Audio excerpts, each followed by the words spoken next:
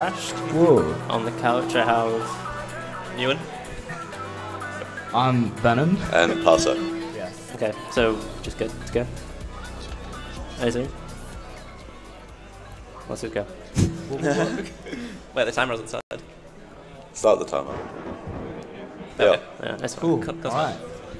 So this is 100%. Basically the goal of the game is to collect, well, the goal of the run is to collect all 14 talismans, 10,000 gems, and 64 orbs, and beat all the bosses. Explain. Yep. Start the run. So right at the start, it's just basic movement. We saw a flame charge there, which is essentially if you flame and then charge and break something that you can with flame, the gem will think you've charged through it and home in. We've seen some double jumps and some out of bounds there. Double jump is a mechanic in this game where if you hold X and then press square right after, you'll get essentially a jump with double height, so we call it a double jump. And then the out of bounds there, we'll be seeing a lot because of the double jump in a lot of levels, and it just allows us to out of bounds and go straight to the end of the level without having to go through the whole level. Yeah. So what you can see here as well is the technique called the flame charge jump, which allows you to angle your flame upwards, and that's allowing you to hit these lamps. So usually you need a power up, which allows you to fly, but we can skip killing enemies to get that power up just by doing that trick. So we get to see a lot of movement here, and we can see this little rat thing that's running around as well. We're killing lizards to sort of appease him, and we'll talk a bit later, about why you know, we've started right at the end and are getting him to run through the level. Yeah, so a lot of these levels are routed based on challenges as opposed to, you know, gems and the talismans. And so we usually skip right to the end if there's a challenge at the end, just because it usually loops right back to the start anyways. So this is another one of the lamp challenges. This one's a little bit tighter. We collect a lot of gems, and these lamps are on a timer, so after you flame them the first time, they are actually going to go out. So this is quite a tight cycle to make. You run around collecting gems, and you've got to hit the 6th lamp before the timer runs out.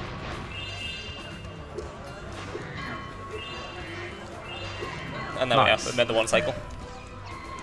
Where's the applause, audience? So yeah, you've got maybe a second or two of leeway there. So if you make, you know, one significant mistake, you'll probably need to go back to the first 3 lamps and relight them after you've lit the last ones. So now you'll see that we're back at the start of the level. Yeah, so basically the way that this orb challenge works with this lizard is that he takes you from the end of the level all the way back to the start, which is why we did that out of bounds at the very start to get to the end. So we basically backtracked through the whole level. And that'll happen a few times throughout the run. There's different challenges that require you to go through the level backwards. Yeah, so that'll be a common thing. Yeah, a lot of the routing for gems is just getting them along these challenges. So here's a nice little thing you got can the last lizard there, grab the last few gems, and then we get warped back to the orb. Once we've collected that, we can do another double jump out of bounds and head back to the end of the level. He's gonna get. Okay, so Drashed is now going to go for a text box skip. He probably won't get it. It's very, very precise. No. No. It's like it's the kind of thing that saves like less than a second or like a second and a half at most, and you get it 1 in every 100 runs. It's not a big deal. And what you aim to do is you proxy between the flag and the talisman guy, and you talk to him at the same time, so you get boosted up onto the step, and that skips the text box. Yeah, you jump out of his talk radius essentially. So now we're going to the first homeworld, which has all the portals to the other levels in. This is called Summer Forest. And basically we're just going to race through this homeworld after we collect a few things on the way. And we just want to get to the first boss as fast as possible. We're going to skip into him.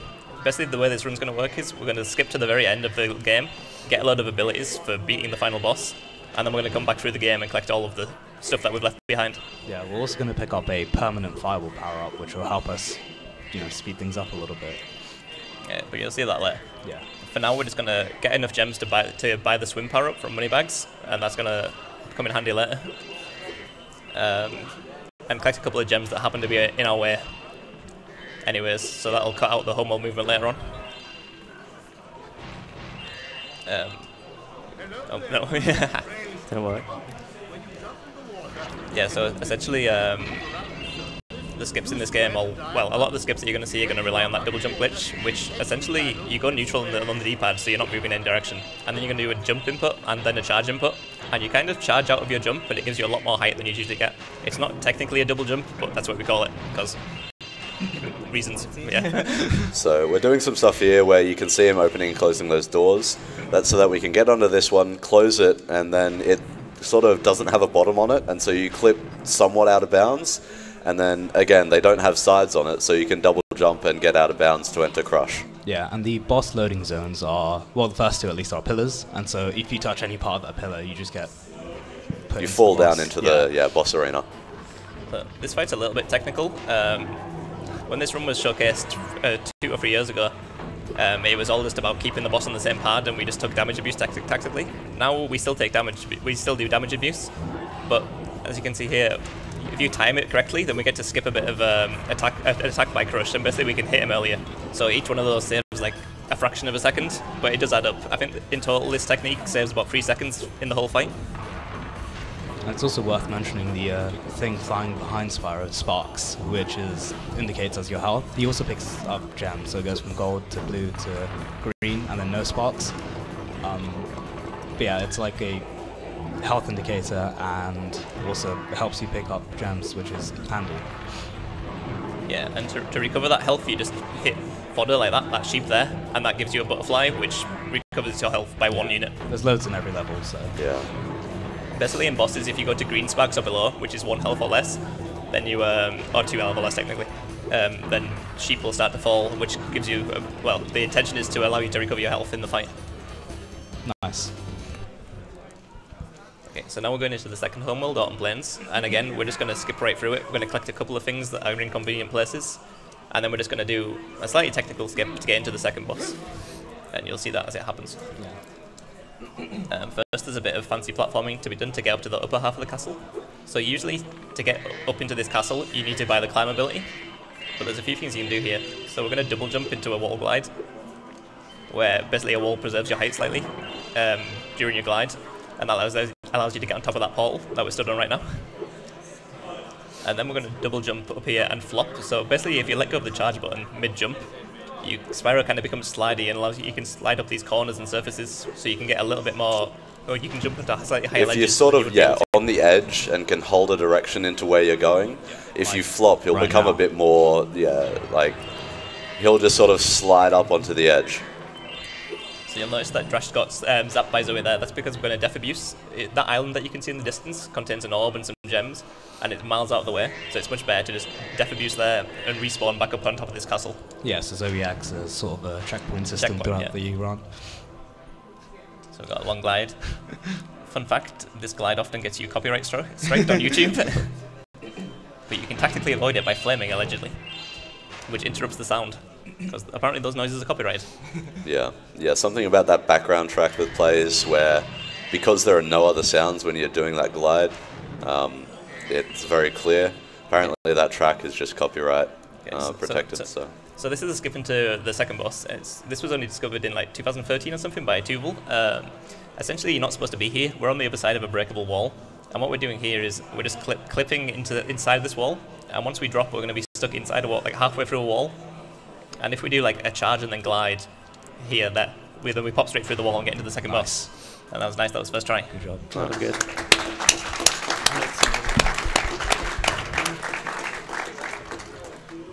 Okay, so this boss, Gulp, is quite RNG. You can... Essentially, your time relies on RNG, but also a lot on execution. It's a very technical boss. You can always just lose time to the RNG, but a good player can often get good times even out of bad RNG. Yeah, the only time you're completely, ruined by RNG is if there are 3 bomb drops.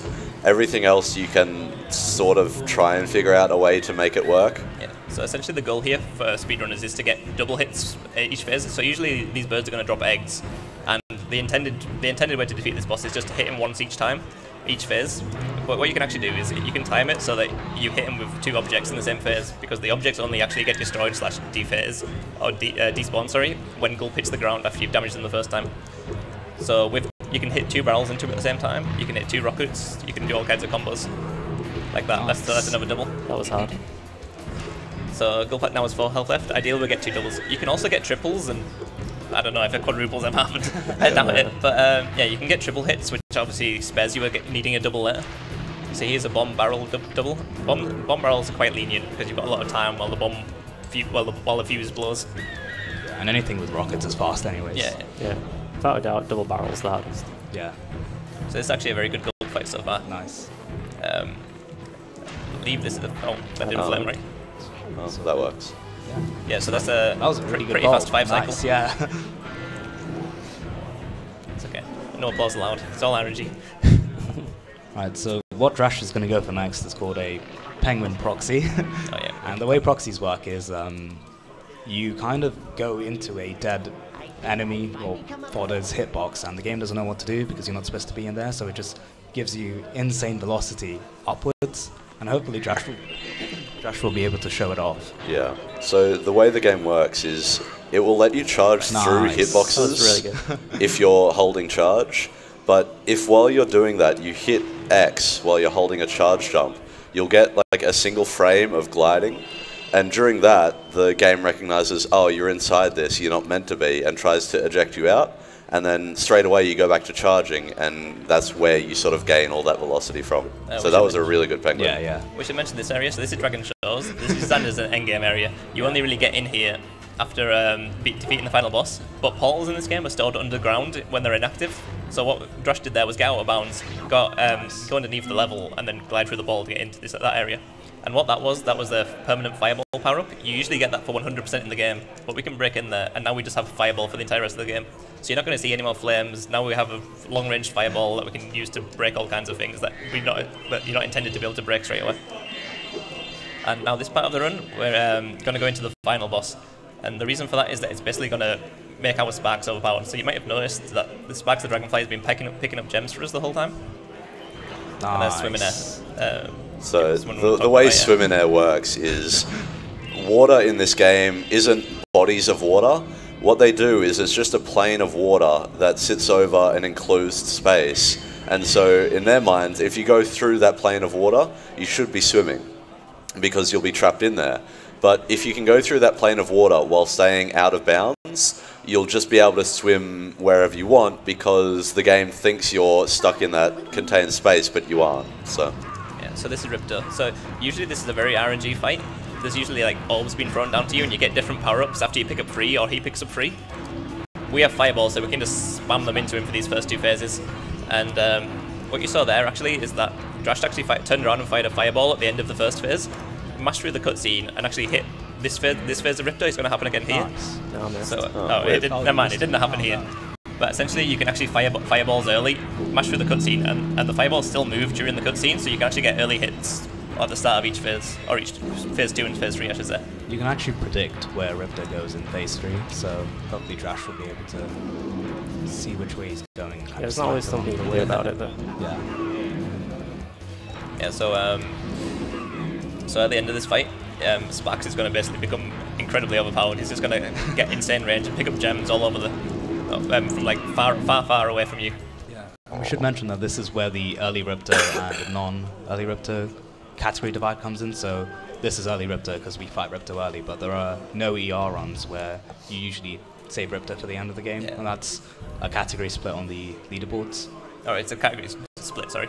It's the same category, but there's a filter. Yeah, so the run back in 2017, 2016, 2016. 2016.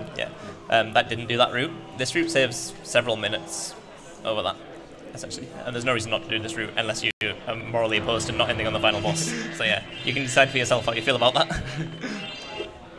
So now essentially the run is essentially going back through the game and doing all of the levels that we've left behind and collecting 100% of the objects in the game, essentially. This first level robotic farm is a little tricky. There's a supercharged power-up which we need to use to knock down some doors. So we're actually going to go through the level with the aim of killing 15 enemies while we're collecting all of the gems and orbs. Yeah, for whatever reason, the fireball can break pretty much everything in this level, except for 2 barn doors that are along the supercharge ramp, so that's why we need to activate that. Otherwise we could just completely skip that supercharge, although it'd probably end up being quick to use it anyway, just because of how fast you go when you're using it. Yeah, so the way the enemies work in this game as opposed to Spyro 1 and Spyro 3 is that instead of dropping gems, they drop spirit particles, and power-ups in each level cost a certain number of spirit particles. Some have 2, some have like 18. This one has 15, so Drashed will want to... we've routed it, so 15 enemies are killed along the way. Yeah, so that challenge usually involves running... I'm sorry, I didn't do it. I'm sorry. So that challenge usually involves running around after those purple bugs and trying to flame them or whatever. with the fireball, you can kind of just hit them from range. It makes the challenge very trivial. This level also contains a mystery jar, which we're going to see. So usually with mystery jar levels, what a mystery jar is, it's a jar that's at the end of the level, and it's going to take you all the way back through the level, hitting these jars as they keep spawning, and eventually you're rewarded with a bunch of gems at the end, which is always at the back at the start of the level. The reason why we haven't skipped straight to the end of this level is because of this enemy requirement. We also need to kill enemies before we get to the end of the level. You'll see we're now on 15, and to our left, you can see the mystery jar, and also next to it is a power-up gate. So Also, Drashed, just to note, Drashed went for a sequence break there where you fireball the mystery jar and then talk to the guy that gives you the orb at the end of the level. And what that made him do is skip the actual cutscene to get the end of level orb and skip the mystery jar cutscene. So now you can just see we're running back to the start of the level, essentially, just following the path back, getting all these mystery jar instances. We're not going to go straight to the end. We still want to do the supercharge at some point, which we're going to now. And then we'll get the final instance of the mystery jar at the end of the supercharge. So basically these pumpkins, turnips, whatever they are, they're designed to be broken with this supercharge, but as you probably saw, we broke a few of them with our fireball earlier, which allows us to cut the route short here and just like skip across the middle of the track like that. And these are the band doors that Paso was talking about, which you can't break with your fireball. So that's why we needed the supercharge power-up. So you get that 5? I think so. I think so, yeah. Oh no, yeah. I think he's good. Yeah, so what you just heard in the background there was the final instance of the mystery jar breaking, and now all these gems are all over the floor. And this is the very start of the level. Yeah, this shows the power of the fireball. Normally you'd have to supercharge that. But Yeah, so we broke that, and it warped us back up to where the orb is. So that's actually quite a big time save to be able to snipe that and get warped back up here. Yeah. That's why we left that last pumpkin thing. Yeah, and then something to note as well is we've got these gems on the track here as well. In Spyro 1, when you break stuff while supercharging, it will home in as if you normally charged it. But in Spyro 2 and 3, as we can see there, when you break them, the gems will just pop out and remain on the track. So you do need to do another lap once you've done that first one to get those last few gems. So now we're going to go into a level called Metropolis, and this level is usually locked behind a 25 orb requirement. But again, the portal's inactive, so it's stored underneath where the portal would usually be. So we can just go out of bounds again, where we did to get into Ripto, to skip into Ripto, and just glide underneath where the portal should be, and that'll allow us to get into the level Metropolis early, as we're nowhere near 25 gems, orbs yet. So there we are, so we're underneath the level, and then we just glide in. And this level is probably one of the hardest levels in the run, I'd say. this level's awful. It's quite a strict cycle where you've got to break some UFOs at the end of the level. So if you make a mistake at a certain point in the level, you can just get completely off cycle and have no real idea about where the UFO is going to be. Also, these elevators, you can only move them with head bash. Well, you're intended to move them with a head bash ability, which is on triangle. So you usually just stomp them with your head, but fireball also works on them. So, which saves a lot of time because head bash is very clunky. You're kind of stationary and like landing on the elevator doors. Yeah, it also locks your position so you can't move, but if you fireball them you can. Yeah. Also, what we're gonna do here is we're also gonna skip to the end and then backtrack a little bit. We've cleared up the first half of the level, but it's more convenient for us to go to the end of the level now, deal with the UFOs, and then come back and deal with what was at the bottom of that elevator that Drashed turned around, did a 180 at. This Ox, by the way, has it throws bombs at you and you're supposed to throw them back. But with Fireball, you can just blow it up. And that's the thing you're going to see throughout the run. There's a lot of challenges and stuff that are made completely trivial with this Fireball ability. You can kind of just blow stuff up without a care in the world, whereas usually you're supposed to go through some elaborate set of tricks to deal with everything. So these are the UFOs we talked about. Someone want to talk about the UFO cycles?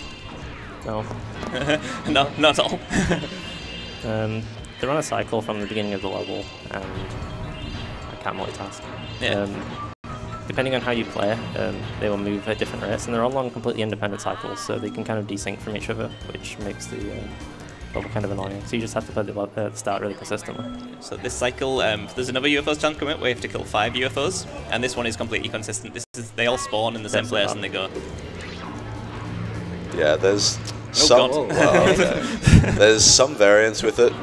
There's a couple here that can take like 2 different paths, but in general it's very predictable and very consistent. So you see there, Drashed got like some weird squeeze proxy between a UFO and a balloon, and that knocked him backwards, and now he's off cycle. So I'm not sure entirely what's going on in his head, but he maybe knows where the UFOs are. Drashed is a beast, it's okay, I have a rough idea of what I want to do. But essentially, a lot of this level, as soon as it can go wrong often, and you you just really have to start improvising at that point and try and salvage as much time as you can. Yeah, and there's been many routes to this level, so I kind of just mix things together. Yeah. And you can bleed time without knowing it. Like, this room just seems like a big room that you have to clear out, but when you like miss a cycle and start like having to wander around in all kinds of directions for gems and for UFOs, then you can actually bleed away a lot of time. But that was fine. That recovery worked out. I just don't know if I fit all the blinks. I don't think I hit this one. The question now is, like, often what happens to you is that after you improvise, you're not entirely sure which gems you've left behind. I think I've got all the blinks. Yeah, so now we're going to go back down this elevator. This is the intended way to get into this final room that we were just in. But we're just going to... we skipped an elevator ride eventually. This elevator that's coming down now was the one we could have taken. But it's much easier to just do it like this. There we are. That's nice. We didn't miss a jump. Surprise. Good job. Oh, you didn't miss a jump. I'll take credit. So now we're going to be approaching the first speedway of the run. We'll get to that soon. First, I guess there's a tricky jump, and then we're going to swim in a river. There's not much to that.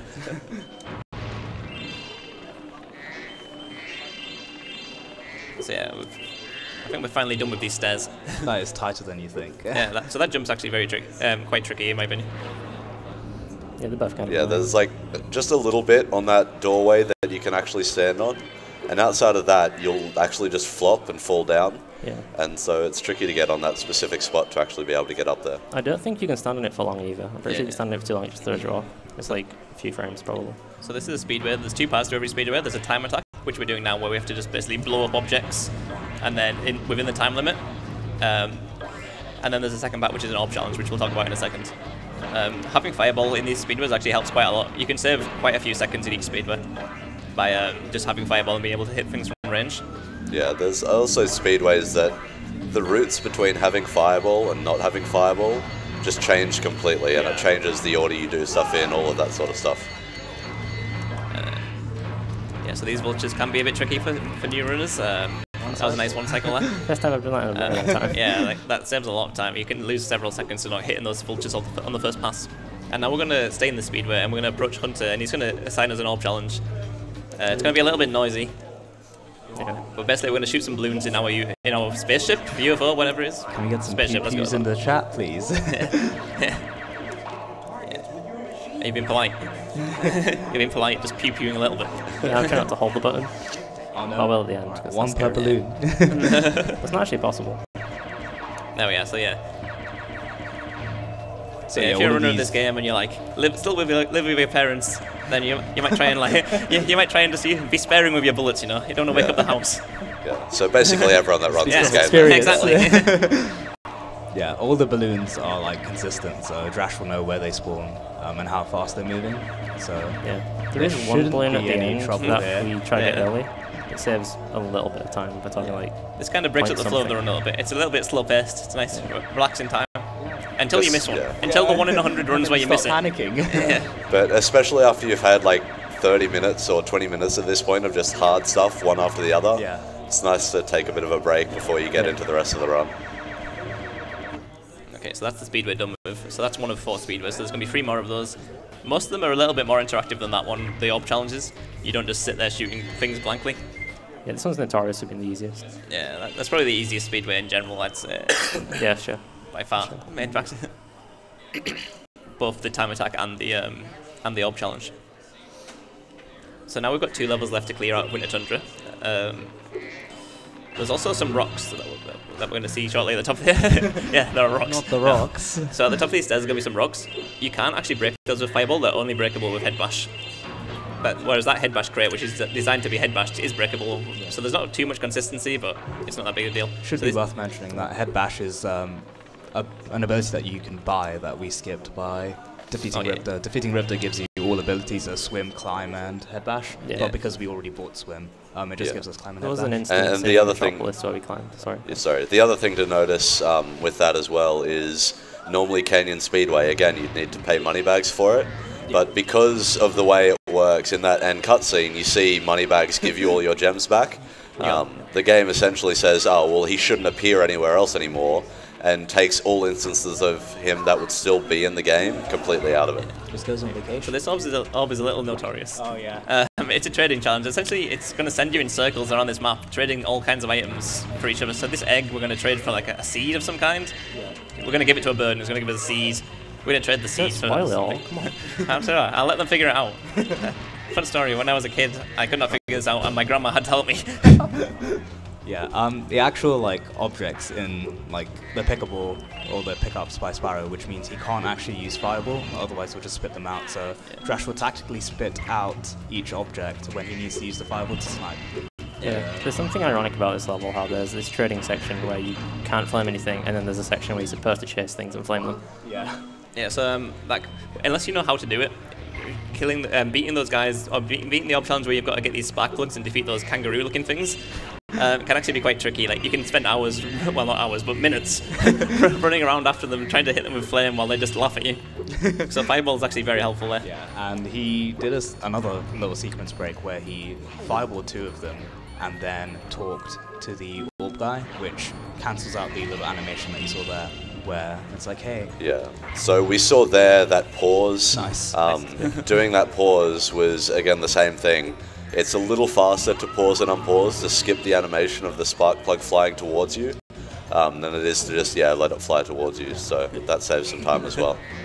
This so duck. So now you see we've got a duck, we're going to take it back somewhere. This duck I is want notorious to spell your killing. duck, well, your Mystic Marsh experience by telling you where we're taking it. Reminder that Mosh sucks. So many people have just lost runs to like items just embedding in walls and surfaces, and it's just not fun. There we are. So we're giving the duck back to its family. It's going to spit out a turnip, onion, something, some Turnip. vegetable, a root vegetable. And yeah, so basically, as you can see, we're doing 2 challenges at the same time. We're like beating up these kangaroos and doing all this trading, and that's basically dictating the route for us right now. Like, we're conveniently collecting gems on the way, but essentially we're just on some kind of wild goose chase to do all these challenges. And that's like the key to routing in this game, is just to like interweave all of your gem collection with your orb challenges. Yeah, it's all just multitasking. So that's a warp. We've warped back to this guy. Now that's actually very convenient for us. We were at the bottom of the map. We've now warped back up to the top, and that puts us close to where we're taking this root vegetable. Name it. Name the root vegetable. Name a root vegetable. I've always said it's a turnip, but I don't know.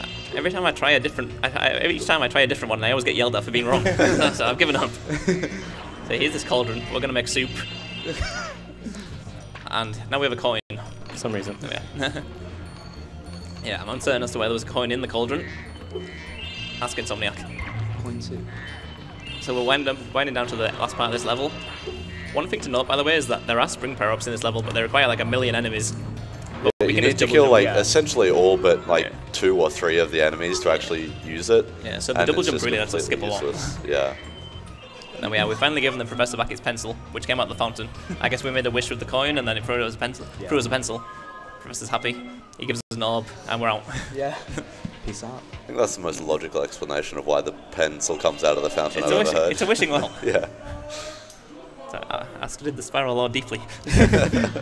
Okay, so one last level in Winter Tundra before we start going back to the early homeworlds, which you've seen. There's also there's an orb in this rock. I mean, yeah. It's a big rock. You can just double jump on top of it and then headbash. Usually you'd want to jump on top of it from the ledge, but you know, it's just another small example of the double jump saving a bit of time. So one thing we've said, we've pointed out end of level orbs. Usually in like the first 2 homeworlds, they're supposed to be talismans. But in Winter Tundra, they're like, yeah, let's not bother with that, and just gives us orbs instead. So yeah. We always assumed that they were in a rush. They recently said that Winter Tundra was always designed to be smaller. I don't know. I don't know what to believe. We've been told false lies.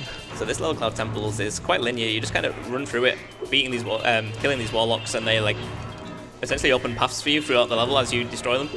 The whole idea of this level is that they're enchanting the map to work against you. Yeah. One annoying thing about these warlocks is they can camera lock, and so I'm not sure if we've really talked about it yet, but we're sort of seeing here where Sparks is getting gems from very far away, and he's doing that because of the fact that we've beaten Ripto early. So you'll see he's always pointing at gems, as well as getting them from very far away, and that's because of the early Ripto split. There is an annoying thing that can happen in this level where these warlocks kind of steal your camera from you. It doesn't happen, I don't think, if you maintain a good angle. But if you are an inexperienced runner and you take a bad angle towards them, then they can steal your camera. And these bells, nice. It's another instance of skipping power-ups, essentially. Nice. You're supposed to kill like 21 enemies and get an ice power-up. Yeah, there's a really cool power-up in here that we never ever see. Yeah. Some trolls appear, you freeze them and jump on their heads.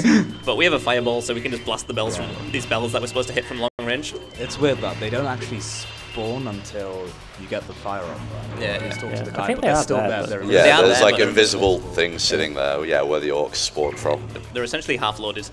a lot of things in this game. Yeah, and also what you might have missed there is that Drashed randomly, it looked like Drashed randomly fireballed the roof. What he actually did was he hit a rocket through the floor, and that blew up a chest. And that chest is what we just, well, just before Drashed teleported, there was a chest there, and there was a load of gems lying there, because we blew up a chest with a rocket. There's another not sequence. necessary. right There's a now, few more Drashed rockets in the run. go forward. Okay. Where Yeah, someone he, explain the super spray. Yeah, where he fireballs the warlock and then talks to Agent Zero and then jumps off. And this is actually like proximity based, so if he jumps back towards the warlock, he'll get teleported to here, the end of level orb guy. He's going to get the orb and then he's going to run back and try and complete Agent Zero as fast as possible. That's quite tight as well. This is essentially a follow, not an escort mission, a following mission where you've got to sneak behind, this man, and he's going to turn around and try and, well, see if anyone's following to his secret base.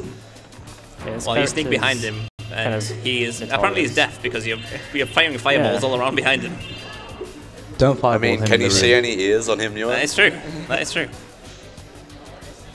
He does notice if you fireball in the back, though. That's correct, right? Yeah, I learned that the hard way the other day. So yeah, this is a secret base at the end of this gate. Very There's not much to secret. it. He's got some nice plot plans. Yeah. You can actually double get jump nice around noise on the and shield. get into here, Oh, yeah. but Nice there's no little- point because he doesn't spawn there. Yeah. Yeah. It's So Cloud Temples. that is the end of Cloud Temples. It's also Maybe nearly the end of Winter Tundra as well. Yeah, we're going to collect a couple more gems and then go back to Summer Forest now, which is the first home world, which we saw. You'll recognise the scenery. It's pretty much where we were right after Glimmer. And then we're going to clean up what we left behind there. So the levels that are coming up are sometimes referred to as the Gauntlet. There's probably the two most RNG levels. One has a lot of uncontrollable RNG, and another is like has RNG, you can deal with it, but it's precise to the point where it's essentially RNG. And then there's an annoying speedway, or at least it might have been used as an annoying speedway. So yeah, we'll just clear out the last few head bash rocks. That's quite safe. And then these vortexes, or vortices, are designed to take you back between home worlds, basically, so you just hop in them and go wherever you want to go.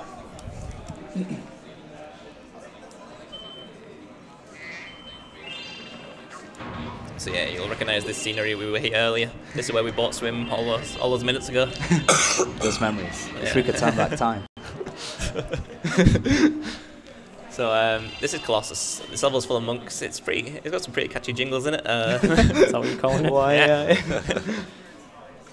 And this level also has something, well, similar in flavour to the trading quest that was in Misty Marsh. There's some statues that you have to basically hit, and you essentially talk to an instance of the professor.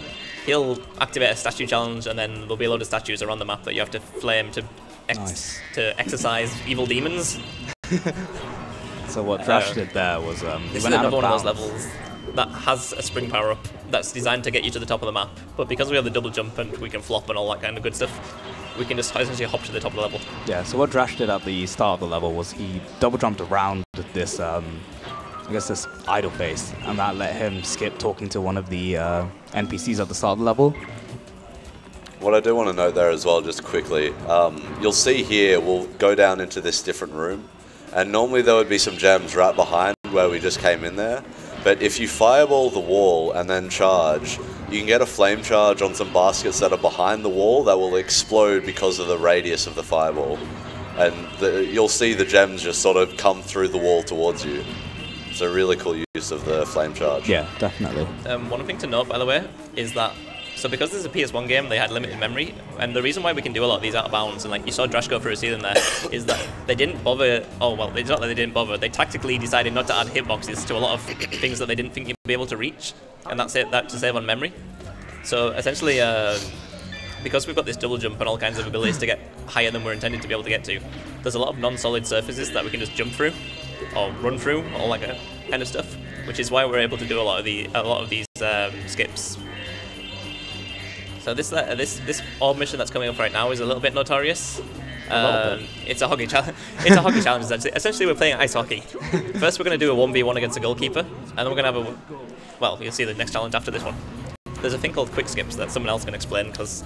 Yeah, so quick shots, the way that they work is that it's very precise. No one really knows how it works besides like, hey, do these inputs and get lucky. you can actually get the puck hit straight back towards you. And then you can just fire straight in, and then... Not right now, but maybe so soon. I'm sure we'll see one, I'm it's sure. Okay, hopefully. But essentially, the reason it's so inconsistent is the guy that's throwing the puck out will throw it out at different speeds, and so you basically have to adapt every single time to try and figure out exactly when you're meant to start turning to manipulate the goalie to hit it towards you instead of away, like we've been seeing here. Yeah, you're supposed to be at quite a specific angle when he hits the puck, but it's like I said, it's There you go, yeah.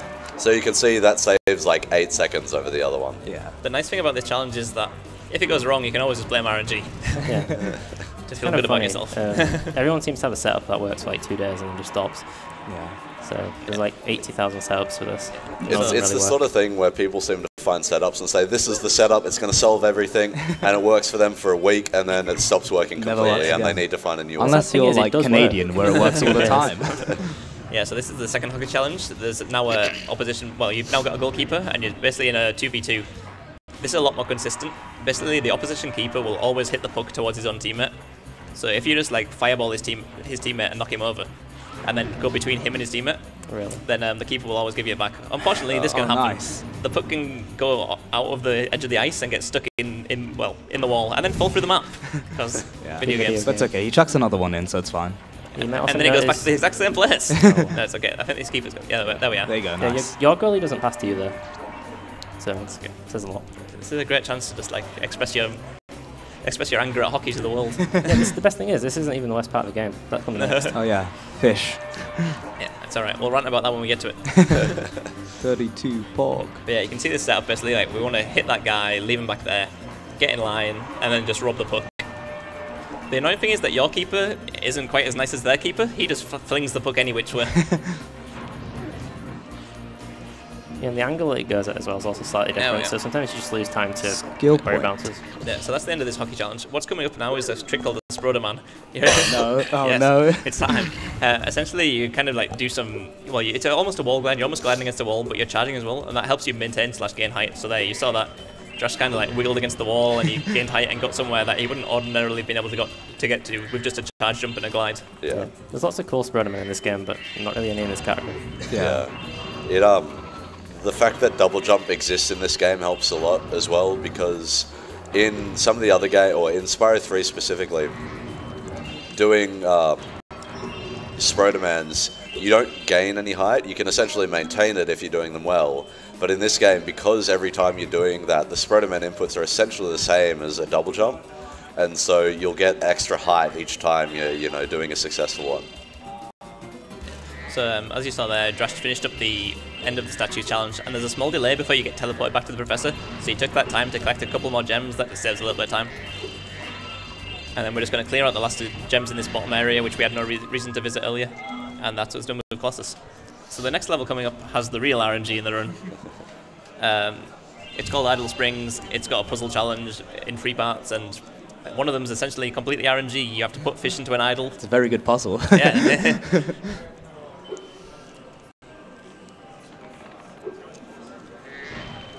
It's okay. I believe in perfect fish. I don't. The sad thing is, this is a really cool level, but this just dictates everything so much. You can just lose a minute. Yeah, there's a lot of nice movement and stuff in this level, and like cycles to work with, but it's kind of just completely ruined by this one really long instance of being stood still waiting for a fish to hop out of water. Yeah. It's funny because the old 100% ER route used to end on idle springs, so your entire run will, decided on whether or not you can watch your PV bleed away as these fish refuse to jump out of the water for you. Yeah, so luckily now we end on Icy Speedway. Spoilers, whoops. And it was a slightly heartbreaking time. Yeah. Okay, so if you played this game casually, this puzzle might have given you a few problems unless you're more quick-witted than me. Big brain. Yeah, but essentially you can, well, the trick is to just land on the corners. All 4 corners and you solve the puzzle. If you mess it up, you can get stuck for hours if you, well, I'm good at puzzles. And now coming up we have the fish challenge. So essentially this tiki or idle head or whatever he is only likes, what is it, orange and blue fish. He hates red fish. If you feed him a red fish, he'll throw all the fish back out of his mouth. So we just have to wait for... Not all of them. Just throw 3 fish up. Yeah, that's the one. Cool. This is it. So we have to basically wait for him to throw out orange and blue fish. But clapping for fish. They're coming quite quickly so far. We've had 1 red one, but it usually starts like this and then it just drops. Unfortunately, this happens. Yeah. Very common. And really, there's really nothing you can do. Like, we've tried all kinds of manipulation. We don't really understand our game's RNG because we're bad. But, yeah, a lot of runs end up with you sat here for 20 or 30 seconds watching red fish jump out. And that can happen. Yeah. So, yeah, sometimes the fish can jump out a little bit lower than you want them to. And if you fireball them at slightly the wrong time, then they just bounce off his lip, out of his mouth. Which is the most... Wait, we've had two, what happened we've had there? three, which is, yeah, the most infuriating thing which can happen in this video game. It's fine, though. We've got 3 more fish to get in his mouth. Safety and then we're traps. pretty much done. We're pretty much... And then we're done with all the... We're done with the annoying parts of the run. Then it's just pure video gameplay. pure skill from now on. Totally. No RNG. Drash can't blame anyone but himself. I'll blame you.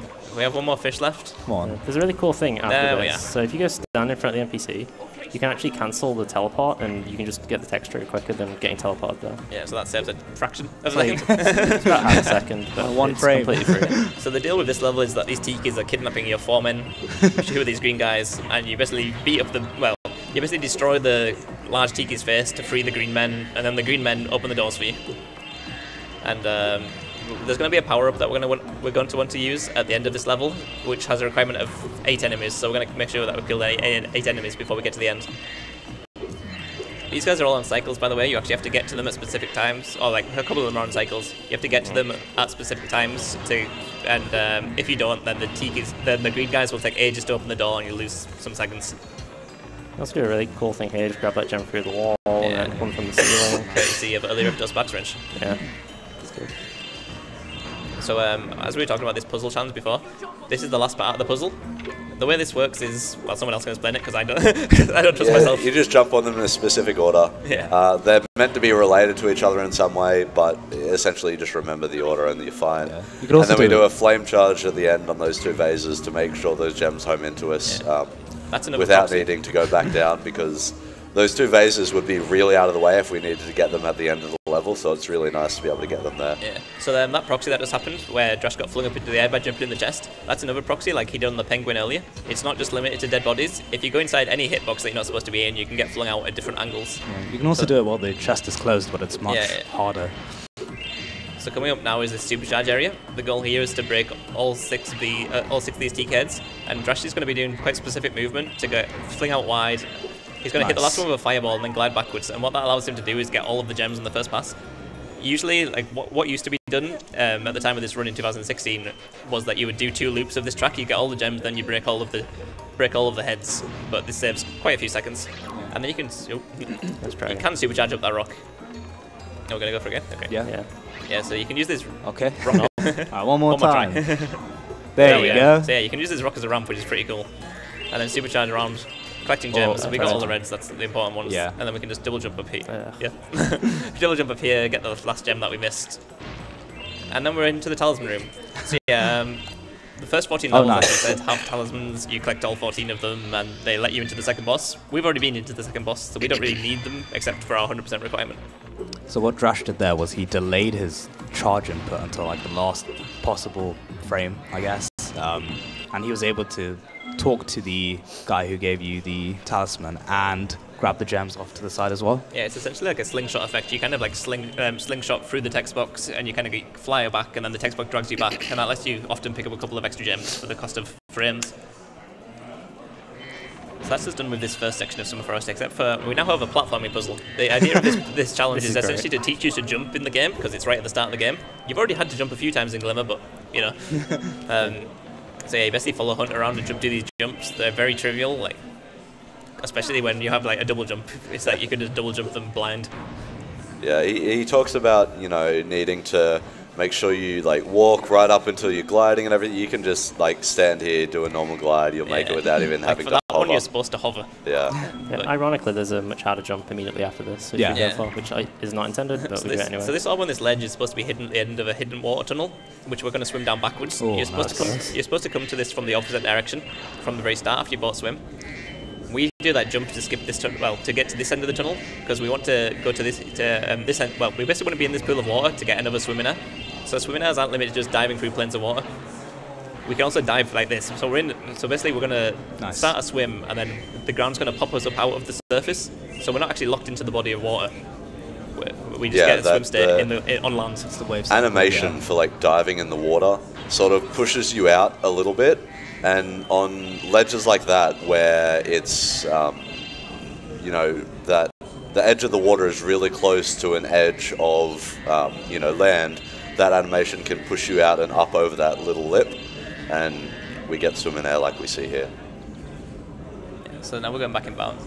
And so usually you have to talk to a Laura to open that portal. It's a free orb requirement, which isn't a big deal, but it's just we get to skip the text box by going underground and then just swimming into the portal where it's stored.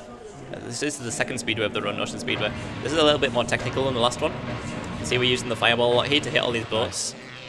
And then this car. So you can actually, fireballs actually fireball hitboxes actually travel through the floor. They have a radius to them, which isn't blocked by walls, as Pastor mentioned earlier when we hit some gems. But yeah, essentially. Wow. It's alright. This is fun. You have to wait for these normally anyway. At least one of them. There we are. Nice. I'll probably lose the cycles so at the end. There's going to be some boats in random places now because of that small mishap. Yeah, essentially, you're constantly in a supercharged state in speedways, as I mentioned. So you can do a lot of fast movement on land, and that's actually a bit faster than just flying around. So this one boat's going to be very far away. Yeah. And then there's, as with Canyon Speedway, there's another orb challenge coming up, and this one you can save time in. You're not just sat in a ship firing bullets. You're basically following Hunt around a track of rings, and you can basically sequence break it. I think very badly, yeah. Like he doesn't travel as fast as we'd like him to. So essentially, we're just going to go hit the duck and dodge through random rings that he were not intended to go through until much later in the challenge. Yeah. And that saves a bit of time at the end. Yeah, because he goes through the same path every time. As long as we're rooting rings in between where we can still get to the one that he's going to next, while getting some extra ones, it allows us to cut off essentially an entire loop around a tower. At the very end of it. And we do this area backwards as well. Yeah, so you just saw Hunter pass there. He was going through the ring one way, just minding his business, while we've been destroying his course. Not exactly backwards, we've kind of just been wandering around it in a random order. Yeah, so he's really far behind me now. It's probably take him another like 15 seconds probably to finish this. But yeah, so this saves a lot of time over just following him around the track in a casual manner. So that's our second speedway fully done with. We're not going to see another one for a little while. There are actually two of them in the Autumn Plains homeworld. The Autumn Plains is much bigger than Winter Tundra and a bit bigger than Summer Forest as well. So we're going to spend most of our time there, I'd say. So yeah, there's 3 levels left to clean up in Summer Forest before we progress there, though.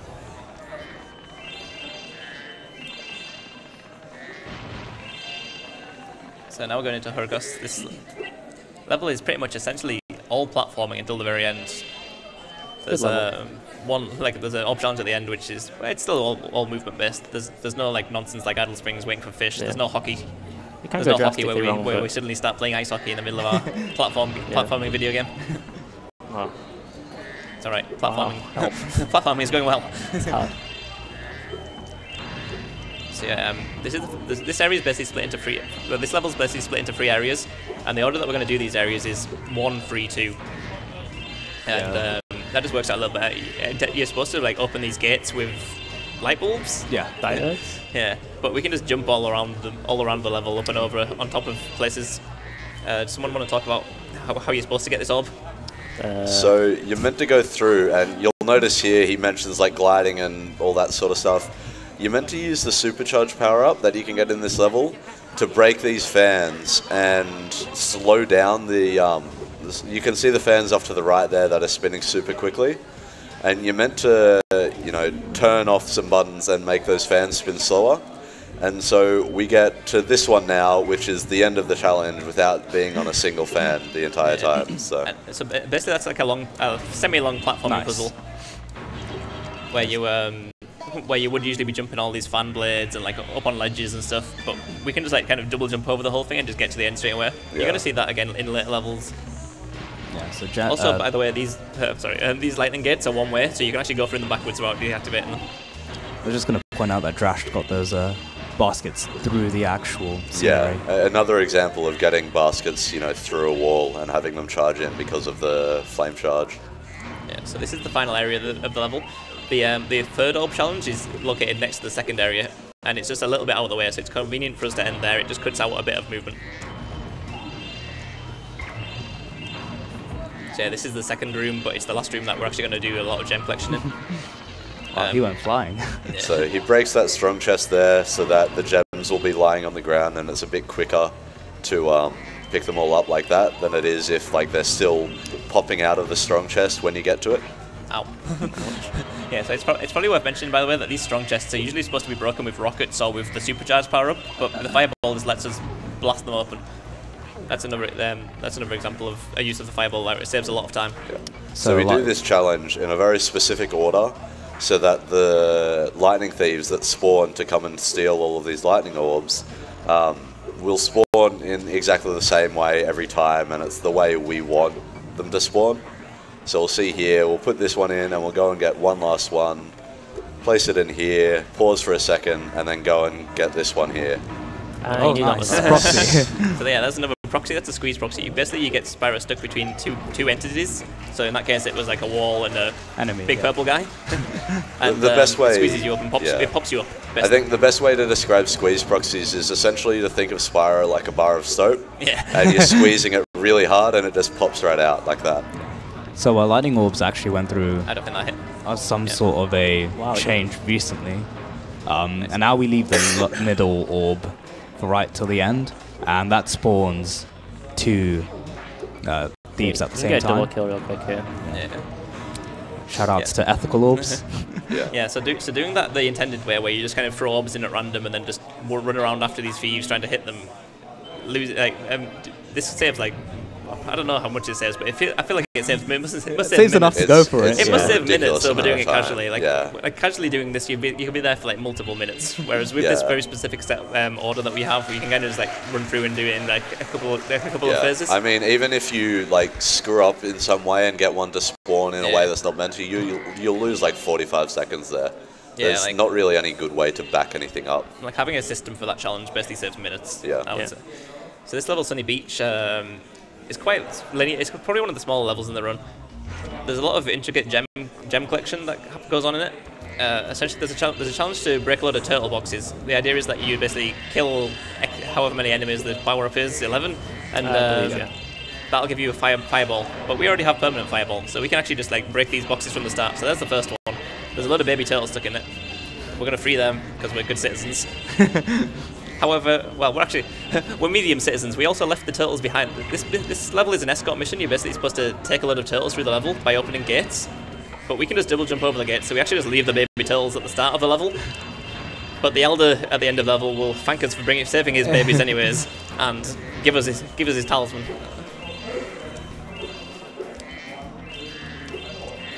And small optimizations there that you can get just based on the fact that Sparks can get gems from so far away with the extended Sparks range. Yeah, so also it's worth noting that you're not supposed to have climb at this point in the game when you first visit this level. So usually you'd have to revisit, but because we have all the abilities and fireball and all that good stuff, we can just we can just do the level in one pass, which saves a significant amount of time over obviously going through loading screens and going into levels multiple times. So yeah, as you say, see that guy said thank you to us. He thinks, well, in his mind we've brought his free children back to him, or we're good Samaritans. The free children of his tribe. I don't know. The turtle tribes. Yeah. So you see that last turtle box there? We're actually going to leave that, and we're going to use that to warp us back to that guy later on. We want to do this orb challenge first. Essentially, this chef's trying to make soup. Someone talk about it. So these turtles spawn in like locations that we know where they'll spawn, and so we'll run to those locations. And you kind of have to like stop the turtles from going in to the bowl. Some of us have tried very hard to prevent turtles from going in. And had issues. There's not really much of a way to speed the challenge up other than just hitting the turtles as they come, but like they're all in a fixed cycle, so like the last one's never going to come out any faster no matter what you do really, so you can just stuck here chilling. Also, there's a thing to note, it's very, very ill-advised to fireball these turtles. Once you fireball them, the hitbox becomes absolute nonsense. You can charge into them from like underneath and they'll just like go left or backwards. Yeah. Thanks, Drashed. It's fine if you fireball them straight in. You should know. It's just like if you fireball them and don't get them straight in, then from that point on, that turtle's hitbox is just... Yeah, sometimes you'll just fireball one inside and you'll go out. backwards. I can't really describe what happens to the hitbox. I'm going to call it inside... I'm going to say it goes inside out. Okay. I felt that expresses how ridiculous it is. Yeah. think that describes it pretty well. There's got to be some velocity overflow, but I don't know what. Yeah, so that's the end of that challenge. Now we're going to dive into this water and get some gems, and then we're going to basically press, when Spyro's swimming, if his head's up against a wall, he can fire fireballs straight for walls. It's not just a matter of the fireball crashing into the wall, it's actually out of bounds, this fireball, and it goes right down into the water and hits that chest, hits that last chest that we left behind. That triggers the teleport, and now we're back in the middle of the level. That's because, yeah, well, it's like fireball underwater. It's basically a different property altogether, and instead of like an actual fireball, it's like this white spike of... Yeah, it's like a water blast. I think it's an a ice mine blast. or something. I always thought it was like a mine. Yeah. Sure. Yes. Why not? Something. Okay, so If you say so. we've got one last level to deal with in Summer Forest, which is an underwater level. I guess Hate underwater this levels are somewhat notorious in old games, especially, for being miserable. This one's, well, I would say it's no exception. There's a lot of fiddly movement because you're trying to swim around and collect gems. Fortunately for us, we've extended Spark's range. Sparks is extremely powerful underwater. Useful, yeah. He just grabs gems all over the place for you, which saves a lot of the hassle of wiggling around underwater. He's very powerful, but he's also very slow, because it takes him longer as he goes further. But we'll see another example of sort of sticking Spyro's snout through a wall here and fireballing towards the end of the level. And so the way it works is you're meant to go through this level and hit all these buttons and fill the whole level up with water. If you just hit the last one, then the end of level guy will give you the talisman, no worries. You can actually get to the end of the level without doing any and talk to him, but he'll just sort of say, he says the end of level line, right, but he won't give you the talisman if you've not hit that button at the end of the level. There's a lot of weird programming in this game. There's all kinds of nonsense you can do where it's just like, why did the developers do this? And a lot of the time, so we've talked, well, according to the developers, from what we've heard, they had different people working on different levels, so everyone kind of just did things in their own style, which is why there's not much consistency between like how NPCs work. Like in some levels you can just jump to the end and not do anything and they'll give you the talisman, and some they won't. And some they're not even loaded in unless you've done the prerequisite challenge. Spyro 3 is far worse for that. There's like one level in the game where you can skip cutscenes with triangle, but no other levels. It's really strange. I guess that's what happens with outsourcing. When I regret this. Okay, so I'm scared. Oh my days. It's easy shark. Yeah, so these sharks are supposed to eat you, but you can hide from them underwater apparently. I hope they're all dead. I don't like to do it because I'm a coward. That's very precise, by the way. So we're going through this whole level backwards if you didn't realise. Like, because of that button snipe we did at the very start of the level, we managed to go straight into the last room and then go through the level in a big circle backwards. This level is just a circle. Yeah. You would have noticed some weird stuff where we were swimming and then hit a water plane and then we were still swimming afterwards. And that's because we've gone to the very end of the level and raised that water. It doesn't really understand what we have and haven't raised and gets a bit confused with that. And actually softlocks you if you try and raise some of the other water in the level. So this is what I'm talking about. This is a really bizarre skip, well, out of bounds. I don't know how it wasn't spotted in development, but essentially if you just point downwards and like charge into the floor, you'll slide forwards along. So this whole area that Josh was just kind of rubbing his head up against, you're not supposed to be able to get to. There's supposed to be an invisible wall. But I'm not sure if you go under it, but basically you just slide along the floor and essentially get out of bounds. Yeah. That challenge is intended, you're supposed to go into 6 towers and dodge a load of obstacles and save baby seahorses, but we can just go straight into the top of the last tower, and that skips the whole challenge. That probably saves minutes. Yeah, that also saves minutes. It's another case of parents seemingly only caring about a single or none of their children in this game.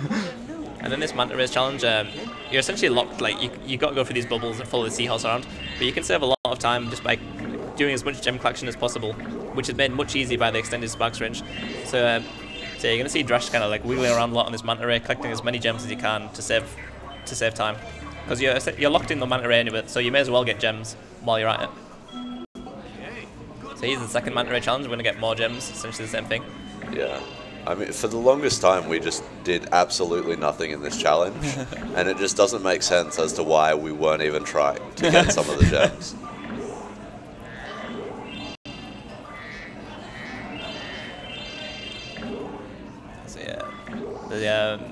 There's a funny little bit at the end of this level, at the end of this challenge, where you kind of like veer far off to the left, and you would think that you'd be, yeah, here we are. And essentially you have to go through this ring backwards or else the game crashes. We're not sure why, I'm not sure why. I don't know if anyone's sure why. Yeah. We just do it because it works. Well, it works on emulator. Yes. But that's banned. So yeah, that's the end of Summer Forest. We've got a couple more gems to clean up, and then we're going to go into the vortex that takes us to Arm Plains. And then we've got the levels there to clear out. So we're approximately, what, like over halfway through the run. but we've cleared out just over half of the levels, because obviously we spent some time at the start setting things up, grabbing abilities, beating bosses. Nice. So yeah, one thing you'll notice is that we actually haven't been fighting bosses for ages. What we really did was we went through the game, beat every single boss, and now we're just kind of forgetting about the bosses. We're just kind of cleaning up the rest of the world for the citizens. If anyone's ever seen an 90% speedrun, that's basically what we just did at the start of the game, where you just boss rush. How to beat Spyro 2 in under 8 minutes. So this is actually, what Drashed did there was a very recent route change, where he went up the ladder. Usually we'd go to the right and clear out the bottom section, then go up the ladder, but you can do this cool Elora warp, where if you talk to Elora... Which you'll see in a while. Yeah. And then you get teleported up to Fracture Hills. We'll obviously point it out when it comes to, but it means we do this level much earlier on in the run than we usually do. So this level's called Scotch. We're now at the end of the level, by the way. That double jump skips right to the end of the level. This is the last room of the level. The reason for that is that we need to talk to an NPC who will start a challenge called Bombo, where we basically have to... A genie will basically throw bombs at us and we have to dodge them and chase him around a bridge. To knock him off his perches, he has 3 different perches. There's 3 different phases of the challenge. You're supposed to get the 20 power-up, so you're supposed to kill 20 enemies, get the fireball power-up and knock him off his perch. You can't see him right now. That's just because of a rendering thing. There he is. I don't think you hit him. There. Yeah, so we're going to knock him off his perch. He's going to fall down, and here he is. Worst challenge in the game. Yeah, so this challenge is stressful. This genie is literally just going to fling bombs at you, and if he hits you, he takes you back to the start, and you have to dodge them all again. You can do a bit of manipulation with him, where the direction you were last holding before he throws the bomb is the direction he's going to throw that bomb. So you can do a little bit there where, especially going across that bridge, you can get him to throw them in a specific way and avoid them, but it's... So one thing that's worth noting here is that you can actually run around the inside of this ring. You're supposed to... The idea is that you're supposed to follow him, but because of the way that the range works on him, you can run around the inside of that ring and be completely safe. And then while he finishes moving, you can jump out and go and collect some extra gems while the challenge is finishing. So here's the second Insta Bombo. We've knocked him down. But before we go and actually follow him around, we're actually going to go to this other challenge called Monkey, which is the Monkeys Challenge. Basically, the idea is to knock these monkeys out of their trees so that Hunter can catch them in his barrel. There's not much to this one. I don't know why Hunter's collecting monkeys and barrels, but there's a lot of strange things in this game, especially in this homeworld. So I'm confused. So yeah, Bombo's just going to wait there for us. So yeah, Bombo's basically just going to wait there for us, and we can go back to him at our leisure. The only reason we're doing this now is because we happen to be here. Yeah. It's just literally just a routing thing. You can do some interesting stuff with the camera here as well if you very quickly hit triangle and circle. Because the camera's in sort of this weird mode, it will just fire fireballs in random directions. You didn't get the soft lock. I'm ashamed. Yeah, so there's a very, very rare soft lock here, which has happened to 2 people ever. Okay, so now we're going to go back to this second instance of Bombo. So this will be 2 or 3 Bombo challenges. This is probably the trickiest one. There's like a long time that you spend running after him and dodging bombs. And we're going to deviate from the path, from Bombo's path a little bit to collect some extra gems. So you can see him flinging bombs. We're going to wander over here, collect some gems. And we're going to re-meet up with him at the bridge that we've been crossing a couple of times.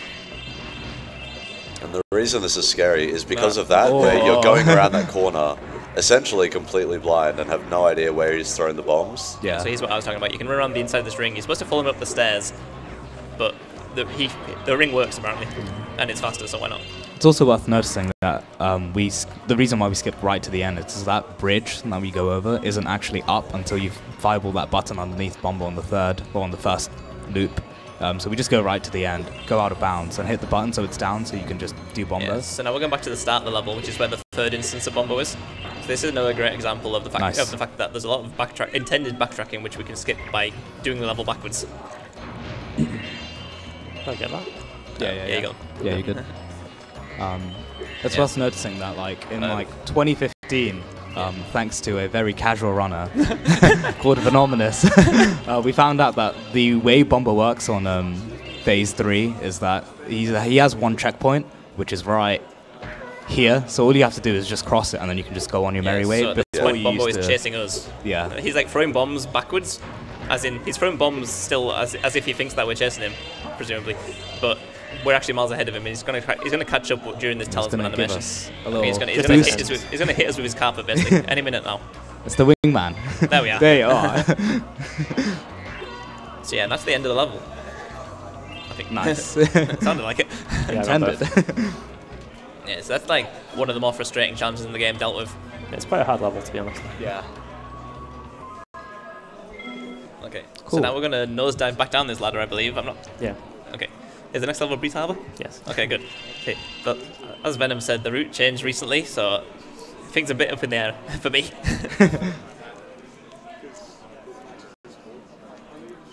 Drashed here never screws up Breeze, so we'll be okay. We'll be okay. Yeah, we're gonna collect a couple more gems that we left behind. These were underneath us when while we were doing all the fancy platforming to skip into the second boss. Ah. So this level is quite infamous as well. It has a trolley quest where essentially we ride well, you're intended to ride a trolley and collect a lot of gears. What you can actually do is just double jump up onto the track and collect them as Spyro rather than as Spyro driving a trolley. Yeah, but if you miss a gear, then you have to death beast and restart the whole challenge. So you have to make sure you have 50. There's also a spiky balls challenge or a floating mines challenge, depending on what you want to call it. Spiky balls. So these mines, you have to break 8 of them, and the idea is that you usually break them with a cannon, but we have fireball again, so we just blow them up. And Drashed is going to be in line with that one. You might have wondered why he didn't blow it up straight away. He can blow it up when he's on the track later. Oh. So here's the first one where we just explode that one. And now we're going to jump onto the track, and we can just run through these gears. It's not going to tell us how many we've got, but by the end of the level, we're going to collect 50 and hop into the orb room, and the guy will say thank you anyways, even though we haven't touched his trolley. So yeah, this level is quite infamous for having the line "Trouble with the trolley, eh?" As thousands upon thousands of casual players of this game have failed this challenge thousands of times. So yeah, the idea behind the routing of this level is basically to weave in and out of collecting gears and collecting gems and blowing up floating mines, and basically trying to do that in as nice a way as possible, or a way that flows together as nicely as possible. And so because of this challenge as well, we then have a warp back to where that first guy is to collect some more gems there, and then we'll be back where we first jumped on that track, and we'll be able to get back up there again with double jump, or we'll probably use a clan proxy that hopefully we got to see. And then we can collect the remainder of the gears that are left up there. Because the paths sort of split on the trolley track, we can do it in 2 passes, and it works out pretty nicely. Another thing to note is that to get through this level the intended way, you're supposed to light all these boilers, which will unleash a lot of contraptions. There's a small clan proxy, but not quite big enough. So yeah, essentially these boilers will set up a lot of contraptions for you, which allow you to get through the level. But because we can just double jump onto the track, we can actually skip all of the platforming. Oh, not platforming, sorry, I don't know, contraptions. Like there's a boat ride, there's a boat ride, there's like some water you can jump in, there's all sorts. Some fans and stuff. Yeah. So yeah, we're coming to the end of the trolley challenge, which hasn't involved a trolley. What we're going to do is we're going to kind of you're not intended to be up here on foot, by the way. You're intended to be locked onto a trolley and locked onto a path. So there's no hitboxes around this area. So you can essentially just jump off the track like this. Now we're out of bounds, and then hover into the room. And there, we talked to him, and he's like, "That was great. I really admire your trolley riding skills." And he gives an orb. So yeah, now the last part of this level is involves jumping onto this boat. It's very slow. Yeah. So usually you would set up another boiler and get catapulted onto this boat, and you would also you would also light some fires, and this boat would rise up. We can just double jump onto the mast or not onto the mast, depends how brave you are, and get up to this talisman guy. Yeah, that was another example of slingshotting around to get those gems. Yeah. So all that's left is to clear up a few gems. So this is where the catapult is. So you're supposed to get here earlier before you get onto the boat and get flung onto the boat. But just the way movement works out, because we can get onto the boat without doing any of that nonsense, it's easy to just leave these gems, or faster to leave these gems until the end. Nice. And then we have 100 up. One.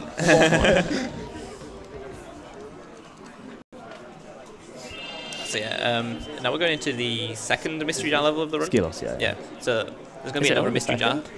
Wow. Yeah. Mystery jars are stacked at the end of the run. So yeah, basically what we're going to do here is, again, we're going to do a double jump up to the end of the level, and then do the level backwards. Because we want to track back through the level and break all these instances of mystery jars. You'll see that in a second. Yeah. Before we start backtracking through as well, we'll do a challenge. Where as we're coming back through, there's these lizards that have bones, so we'll help a guy out, get his friend's bones back so we can watch a dance at the end. Yeah, so here's another rocket. So yeah, we could just break that chest with Fireball, but we since we're running past the rocket anyways, we might as well just let the rocket do it for us. Here's the first bone guy. So these bones can go flying out in different angles, but if you hit the guys in the right place, quite precisely like Drashed is doing now, Nice. then you can kind of automatically pick them up because they fly onto your hitbox. Yeah. But basically, as long as you aim at their crotch, the bone will just come straight to you. There's no other way to describe it. That's just what we tell new runners to aim for, and it works. Yeah, so Drashed did a bunch of... Oh, Spyro? Oh, that would have worked. I'm happy. He did a bunch of damage abuses to get up here. It's really important to actually keep sparks throughout this level because gems are just annoying to get without sparks, like you would in the OER It's route. very easy to be sparks in this level. Yeah. We should mention that the intended way to get up there is that basically the power up in this level is an invincibility, which makes you lava proof. But we can just take damage and skip that. And like, yeah, it saves a lot of time because like running through the level and killing enemies would mess up the route entirely because we don't see enough enemies the way we do it before we would get to the. Yeah, I've killed 8 and 6 of them have been the lizards. So. Yeah. So yeah, here's the sample of so what we're going to do here is we're going to basically break this mystery jar. We haven't got to the last mystery jar yet. It's back. It's right just in front of us. But we need to finish this orb challenge. So we're going to hit this bone. It's going to port us back to the end of the level. Nice. But because this level's a circle, which is a common pattern in Spyro games actually, we can now just go and get the talisman, which is at the end of the level, and then just hop back to where we came from and hop straight back to the start of the level with this little passageway that we came through.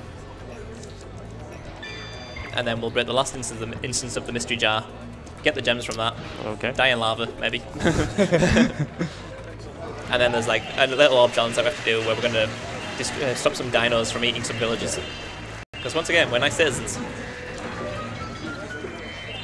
It's probably worth pointing out that Drashed just completed one of the missed categories, Bone Dance, where you collect all the bones like as fast as possible. Yes. So yeah, this challenge can actually be quite well. Also, one thing to note firstly is that Drashed just double jumped over a canyon where you're supposed to have a bridge. That's not too bad, but it's a cool thing. This challenge can be quite hard for casual players. Fortunately, because we've played this game hundreds of times, we know the pattern of these eggs break and these dinos get released in a set order. So if you know where they're going to spawn, it's kind of trivial to just kind of run after them and blow them up. Also, having Fireball again helps a little bit. You can hit them from range rather than hitting them with Flame, which is intended. Yeah. And being able to hit them from range actually allows us to speed up a bit at the end here. You can see we'll land here, we'll kill that one there, and then we can break this one as soon as it comes out. So and you save some time from having it run around like the back of a hut before you can get it there. Like casually, you usually only reach that guy by the time he's like about to eat the villager. So it actually saves like a non-trivial amount of seconds. Fireball definitely helps, yeah. Just leaving Skilos. Didn't say it earlier. Forgot. Okay, so yeah, now we're going to clear out a little bit of the home world that we left earlier. So in this pool, we ran past this pool earlier, but there was, well, we didn't feel like going into it. Yeah, that used to be picked up probably about an hour ago. Yeah. Less than an hour ago. Well, over an hour ago. Yeah. Yeah, like on the first visit, but not anymore. Yeah. So now we're going into Crystal Glacier. So this level has quite a bit of quite a few skips in it. Essentially, you're supposed to free these Eskimos from the ice that they're trapped in, and they'll like set up a catapult for you, or they'll like, act as human stairs for you. But we can just double jump over this huge canyon to skip the first instance of that. Can we? Oh, it's a really thanks. It is a really precise. It's very jump. precise, yeah. Very difficult. Frame perfect, some might say. There we go. And so there is a power up in this level for super flight. We could skip it in theory, but the challenge doesn't actually work without having the power up active. You can kill all of the things that you're supposed to kill for the orb challenge, but it doesn't. But the end of the challenge, basically the end of the challenge doesn't trigger for some reason. If I recall correctly. I didn't actually know that. He just It's doesn't give something you like the orb. Yeah, I thought he does. It was just slow because... Yeah. I'm sure I've tried it before. I don't know. No, he definitely doesn't. A debate for another day. No, we do it now. We'll get back to you. Yeah. Or we can test it live on stream. Let's not. Doesn't sound fun to me. Yeah. Also, there's a money bags here usually who will lower this bridge for you for the fee of 200 gems. Nice. That's not trivial. Difficult. That's tricky. So yeah, that bridge is usually not there. You usually have to pay money bags, but as we said earlier, all the money bags get paid for automatically at the end of the game. But yeah, we've so already beaten. The enemy route in this level is actually really tight, so you need to be sure to be killing quite a lot of enemies before you get to the end here. You can see we've got 13 now, we need 15, and so the last couple will be on our way back to the power-up. Yeah, so to get into this talisman room ordinarily, you're supposed to free some Eskimos, and then they'll like blast the door open with a snowball and flatten their chieftain. But yeah, we can just double jump in through the roof. Since they didn't expect anyone to be able to reach the roof, they made it non-solid, which is similar to what we were talking about earlier. And this is the challenge I was talking about. Oh yeah, so we've got this Superfly. Yeah, so these Draklets actually respawn. They, if you leave a Draklet behind, it will spit out baby Draklets. Or spiders, depending on what you prefer to call them. Yeah, so basically what Drashed is going to be going for here is a one cycle on these Draklets. He's going to try and get there before they start all spawning again right round where he came from. Oh, still fine. Fortunately, they're a little bit fiddly. They swing around and they can be irritating to hit. Your fireballs can sometimes just sail past them. If you just try to shoot the last one first, which I didn't do. So there we are. Nice, so nice. So Drashed managed to hit that last Draklet while he was winding up to spit out another baby Draklet, which saves a bit of time. This last part of the level is a little bit auto-scrolly. Basically, we're escorting a snow leopard called George back to his master, or owner, or friends, I don't know. And we're going to lure him around we're going to lure him around the area with fish. And I think there's not really a way that we're aware of to speed up this challenge. You just kind of got to do it. It's not completely auto-scrolling. Put a bounty on it. Yeah. You can say like a second. There's something weird that goes on with the speed that George walks, but yeah, he walks around that burn differently. Nobody really has a good grasp on exactly what's going on with his movement speeds. Yeah, if he rubs against a wall, he seems to walk faster, but maybe I'm crazy. There's also some small elements of RNG as to how these fish actually jump out of the pond. So they can jump out either earlier or later, depending on, small differences in what happens beforehand. So you can see that one jumped out very quick, but the one we saw first probably took a second or two when George got to the pond. Yeah, this is a little bit of downtime in the run. There's If you want to talk about anything, you can say that, talk about the Superfly jump that I did after Draklets. Oh yeah, sorry, yeah. So, so to get back up to this area, actually, you saw Drashed kind of suddenly gain a lot of height when he was just doing like a horizontal Superfly. Basically what you do is you do a double jump input, which is a jump and then charge input, but while you're flying, and you like hold down on the D-pad. Sorry. And that essentially propels you up into the air. That's going to come in handy a little bit later. We'll talk about it again when it appears again. But essentially all you need to know is that you do like a jump and charge input while you're holding down on the D-pad, and it flings you up into the air while you're super flying. So yeah, we're getting quite far through this courtyard. There's, as I said, there's 10,000 gems in the run. We're on like about 7,500 right now. So we've got about 3/4 of the gems in the game. Time for everyone's favourite level. Yeah. So this is another level that you're supposed to pay moneybags 400 gems for, and that portal's usually inactive. But yeah, it's active because we've seen the final cutscene. Moneybags is gone. You can get to it through out of bounds, but it's so hard. You have to, like, autumn planes, swim in air. I think only one person has done it, and they did it with lots and lots of save states. Yeah, it's Shout out a to ZBM. It's a save state only strat. So yeah, this is another level with Mystery Jar. We're going to skip right to the end. You've already seen a huge out of bounds there. We've skipped like a huge... This level's a big S shape, basically. Yeah. And we've just jumped over the whole S to get to the end of the level. And the reason for that is that there's a Mystery Jar at the end of this level, just like some of the early levels. So we're going to want to do the challenges and stuff at the end of the level, and then go back to the start later on to backtrack through those Mystery Jar progression, through that Mystery Jar progression. So yeah, you're supposed to use the cannon that you just saw to your left to break down the door to this talisman room, but we have Fireball, so again, we can just blow the door open. Ignore that TNT, it's not going to hurt us, don't panic. Well, it might actually, we're close to the small ones. The small ones do, yeah, the big one doesn't. It also doesn't hurt Corporal Glug, I think that's his name. He's not in there, because he was wearing his helmet.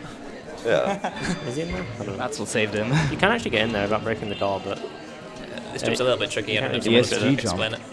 Nice. So there's some weird, like, invisible walls around there, and you essentially need to go under one before you can hover up onto the ledge. And so that's what you saw there. We got knocked down, like, just a little bit, and after that we could hover up onto the ledge and go out of bounds to get to this professor. So similar to an early level Hurricos, this is essentially a huge platforming puzzle where you're supposed to plant a load of seeds and they provide you platforms to jump across. But because we jumped out of bounds and like hopped to the end of the we've hopped straight to the end of the challenge basically, and we've just been rewarded 2 orbs for basically nothing. Yeah.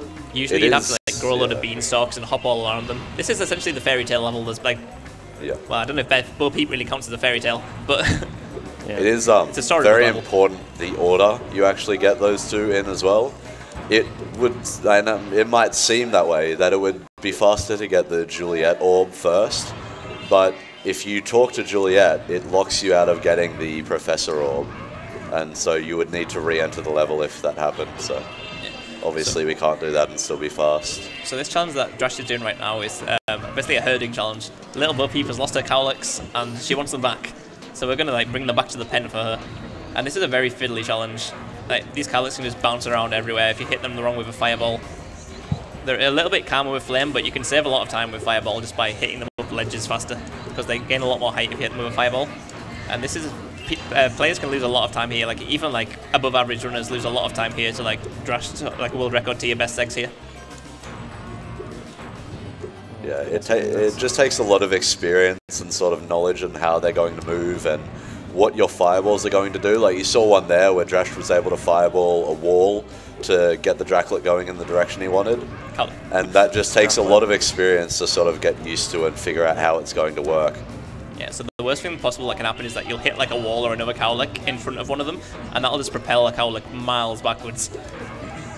It's a bit of a nightmare when you get overwhelmed and there's too many cowlicks next to each other and you don't know what's going to happen. Yeah. Drashed is going to leave the rest of the cowlicks behind because it's faster to actually get all 7 in at once than it is to get 5 and then 7 in, or 5 and then another 2. You hit a bird? I don't know. I think you crashed into a bird. I just dropped my glide. Sure. So he's going to try and set that up. Thanks.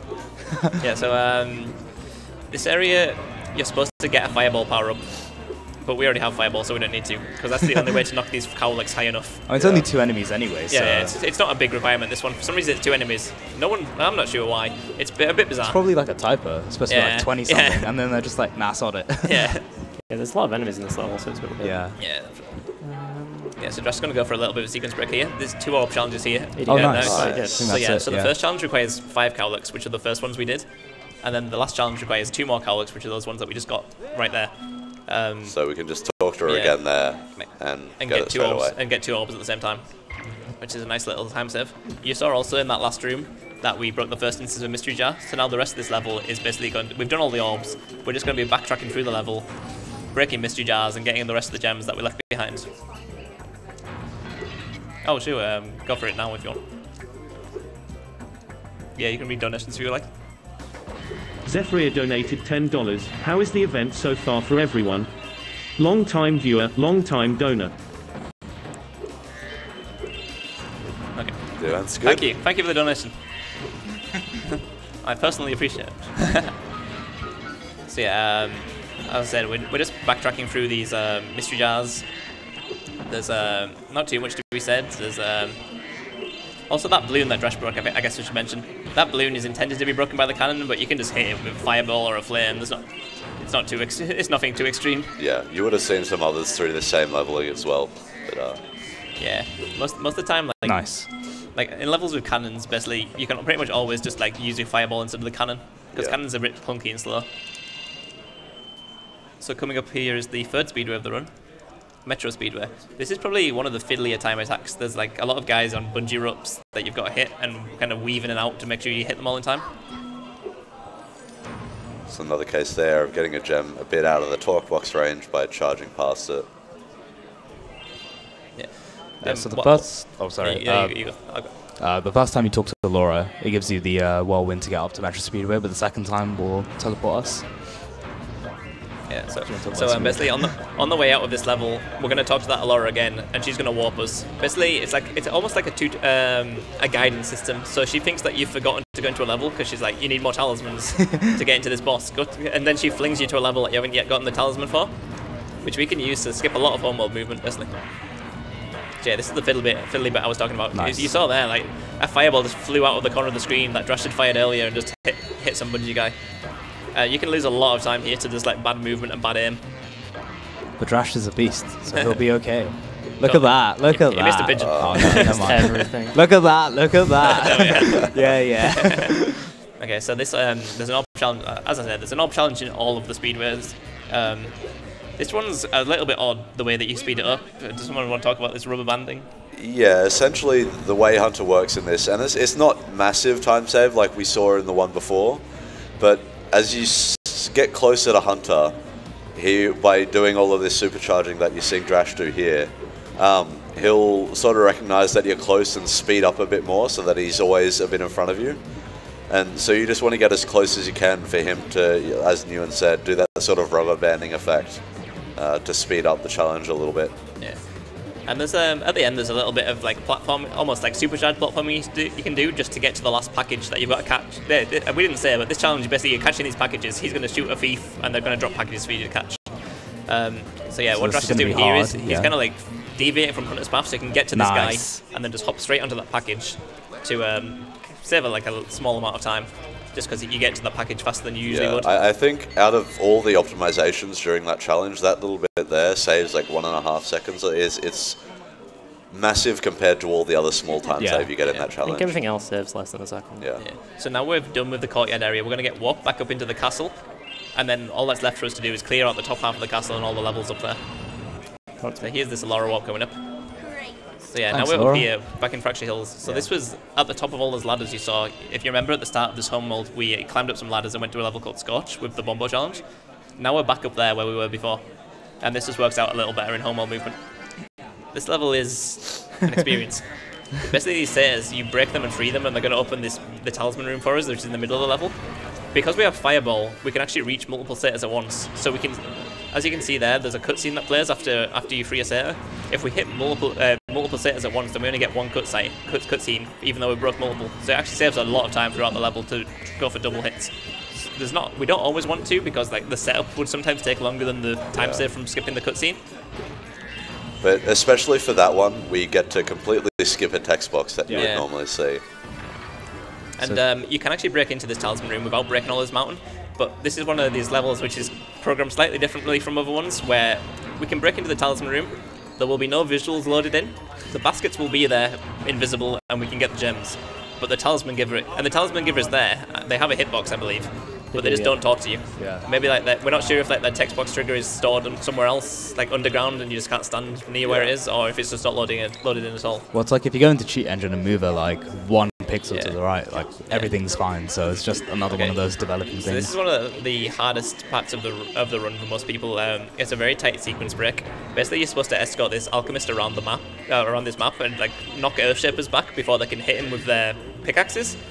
But because we've already blown them up with Fireball, we're kind of free to just let him wander around in circles while we go and do other stuff in the level. Don't land on. Oh, I'm glad that didn't hit. Yeah, so we're going to collect a lot of gems and free do as many things as we can while this like kind of like fixed time sequence is going on. yeah.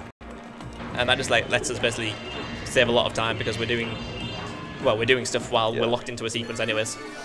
So we would have hoped to get that Satyr earlier, and now we'll just come here and break this, but essentially there are just some gems that you can get if you do it optimally before getting that orb, and then we'll get warped back to Hunter here.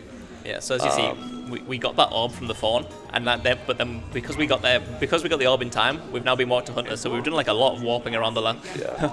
Well, now we've Hunter basically got a will lot of walk stuff. out the door, realise there's no Earthshapers, and walk right back in and give you an orb. Yeah, so like 3 orbs in like 15 So the idea of that seconds. challenge was that you can now go around with Hunter. He hits the Earthshapers with a crossbow or a longbow, and then you headmash them and break them. But they're already dead, so that's why we get that orb instantly. But yeah, so those gems that we got there, if you do that sequence break optimally with the Alchemist, you can get all of those, and so you wouldn't need to do that supercharge that but Drashed again, done there. Craziest Alchemist is very, very hard. Yeah, there's not many people who can pull it off. No. Especially not in like a marathon setting. Fingers crossed for no crash here. Yeah. Oh, yeah. Alright, very good. Said that. I've only ever seen it happen like once. Never in doubt. To Alex. I've never had it happen. All right, we're good. Okay. Well, that was close. Yeah, so yeah, as you saw there, we did one more double. We opened the room, and like the textures were a little bit glitched out because of all those doubles. Like, Everything. Yeah. not everything was properly deloaded from the explosions. And then as we entered the talisman room, there was like a white flash, which was the last one final explosion triggering. It's all a little bit messy, but it saves time. So yeah, there's not too many levels left. 3? Yeah. 2 in a speedrun. Yeah, so there's 2 platforming levels left, and then a speedway. We end on a speedway. If anyone wasn't aware, feel free to send your Spoilers. complaints to everyone, the Spyro community, if that bothers you. The person who changed the route sat behind us, but I won't name him. I'm just riling the audience. Oh, yeah, they're all angry. Furious faces. Okay, so this level's called Magma Cone. There's not, well, But this level's pretty standard. There's not too much to be said. No. We're going to go through it. We're going to do some out of bounds. We're going to do a few skips, but there's not like a huge sequence break that's going to happen here. We will need some silence from the audience in a little whilst Drashed does popcorn, because there's a lot of sound cues that he needs to listen out for him to do popcorn optimally. So hopefully the entire arena will be silent. Yeah. So all this stuff stream up here, too. all this stuff up here you're supposed to come back to after you go up a ladder and then you can get back to this area, but we can just double jump up this ledge, which saves a bit of time. And then we're going to go out of bounds here. You're supposed to go down this middle volcano to our right to get into this bottom underground area. This is a 100 chance. Basically, you're racing him to pick up this popcorn. Like crystal, but we call it popcorn because, well, look at it. It's weird. Yeah. It's crystal geysers 1 and 2.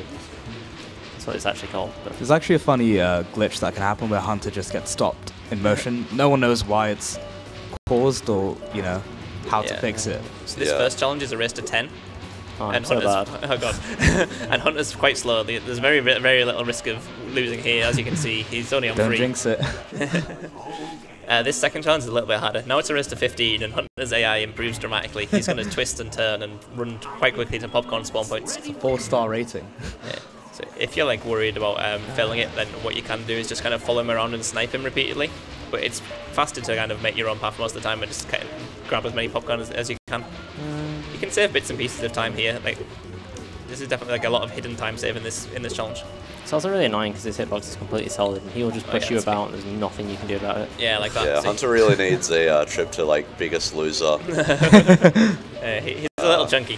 What Biggest Loser Avalar. I think him and Moneybags. Bo Peep from Oh yeah, from Zephyr. yeah, from Zephyr. Yeah, so we got a nice little lead on Hunter here, Oh, and nice. there we are. Nice, That was a nice little steal from Drashed at the end there to deny Hunter one of those popcorn. So yeah, we're on 60 orbs. As we said, there's 64 orbs in the whole run. We're gonna get one more from this level, so we're getting very close to the end. Well, there's a few minutes left. Yeah. There's a few minutes left. I don't want to worry the tech team. Text just standing there Yeah, with the button. So yeah, we're gonna clear out this area. This level's split into 2 areas almost. There's this nice grassy area, and then there's a big volcano that we're gonna end up in. Usually you have to headbutt these other Earth-Shaper golem-looking people, and then the fawns here will like, I don't know, body them in various horrific ways, like, I don't know, headshotting them with a jackhammer, dropping an anchor on them. I don't know. Yeah. Giant rock. Various cartoony things It's like happen a to these giant Earth-Shapers. wrecking ball. I think one of them. No, you Yeah. need to go to the right. Oh yeah, what category am I playing? It's fine. Head bash Oh. saves the day. Yeah, that was some excellent backseating. You saved the day. You saved the run. Save the run. Thanks for a round of applause. Too much Let's try that testing again. being done. Too much 14 tally. Yeah, so essentially in different categories, you're going to hop straight to the end of the level. You're not going to, because we don't care about these useless 1 gems. In 100%, obviously, we wouldn't. They're not useless anymore. Which is why we need to for them.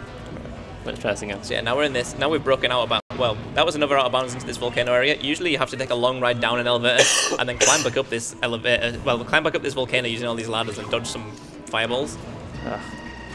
This challenge is called Party Crashes.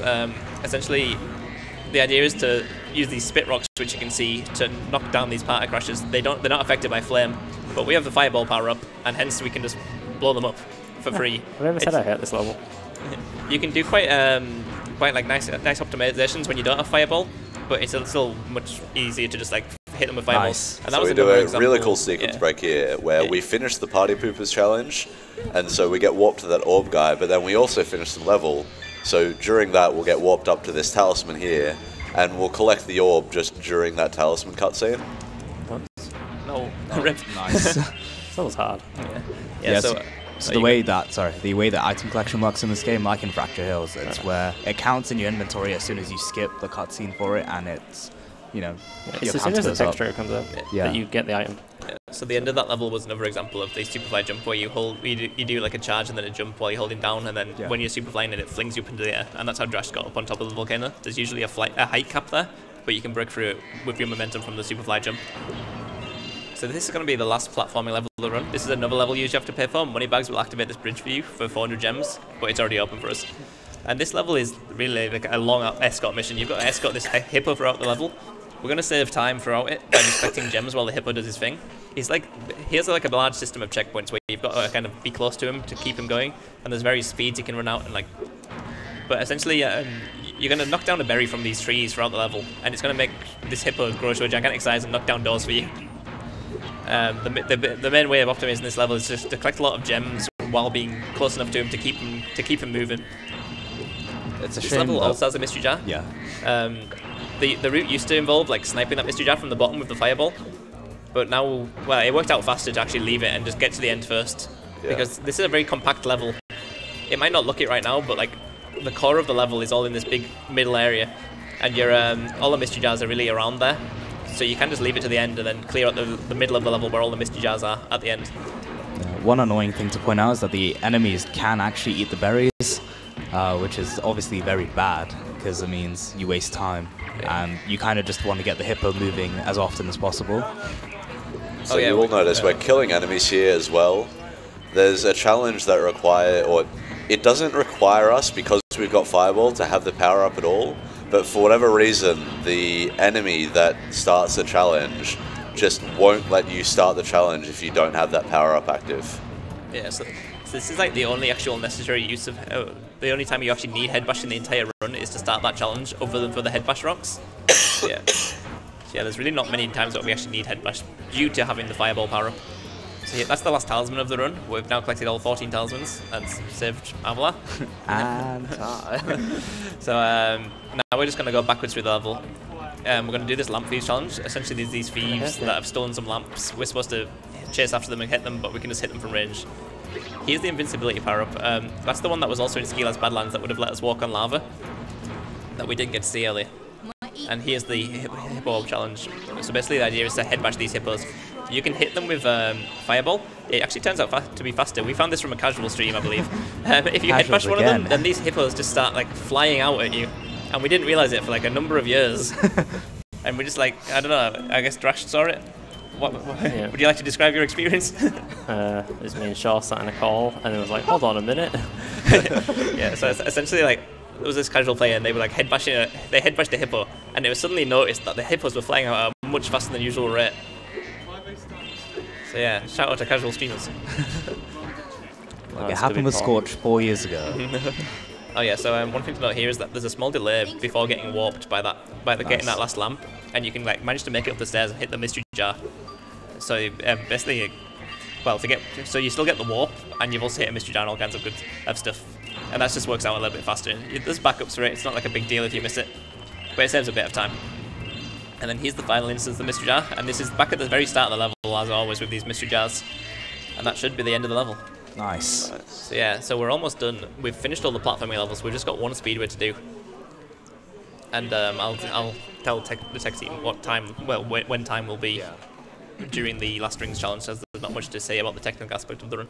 This might be a good place to plug the Spyro Speedrun leaderboards and the Discord if you're interested in speedrunning these games. We even for the Reignited trilogy, we have a Discord up if you wanted to learn more about the game, or even just, you know, hang about. Yeah, essentially you can find all the links you never need to like want to run this game or want to interact with this speedrunning community for this game or the series just by going on the speedrun.com leaderboards. Yeah, and the community is really nice. If you get stuck on anything, just ask, and there will always be someone up to help you. Yeah. So this is the last time. This is also very fiddly. There's a lot of hang gliders to be hit. They're all moving around. And it's quite difficult. Like it's very difficult to see what the actual intended route for this level was. Whereas the others kind of have like routes which you can obviously see the developers intended you to take. This level's much messier. There's kind of like, it seems like there's all kinds of routes which you could have been intended to take.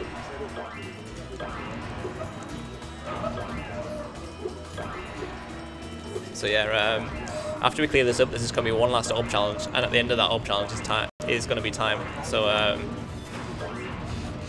I'll tell you exactly what will be on the screen well, at the instant of time. It's normally fast to jump in the water and hit this last guy at the end, but I'm just going to play safe. Yeah, it's a bit risky, but it essentially lessens the delay that you need to wait there before it shows that you've completed the challenge. Yeah. So this is the last challenge. Basically, the idea is that the only way you really control Spyro here is just move left and right. You're just going to go through these rings, and after this challenge, time's going to be when basically when 64 out of 64 appears on the screen. That's time for the tech team. If I was really talented, I could rotate the camera and do this blind, but I'm not, so I have to do this the easy one. Oh. So yeah, after we've got 50 of these rings, we're going to be teleported to Hunter. He's going to give us an orb, and that'll be the end of the run once the game confirms that we've got 64 out of 64 of the orbs. It's worth noting as well that this is actually a really good run. World record's like a 1:36:42. Something like that, yeah. By Drashed himself. So this is like a ridiculously good run for a marathon. All right, coming okay, up on so time. we're coming up on time in very shortly. In 3, Way to 2, go. 1, time. Oh, nice. So yeah, this run was timed RTA, so this is actually a high 1:38. Yeah. As there was 18 seconds of cutscenes at the very start, which we don't time in leaderboard timing. Cool. So that's actually only 2 minutes off record in an hour and 40-minute category. That is very impressive. very good. Yeah, well done, Drashed. It's a beast. I told you from day one.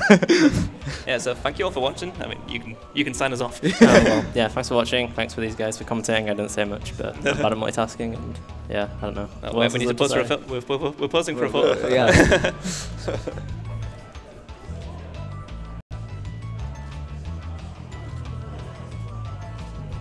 Cool. Yeah, Shout out thank to you guys. Walkers 12.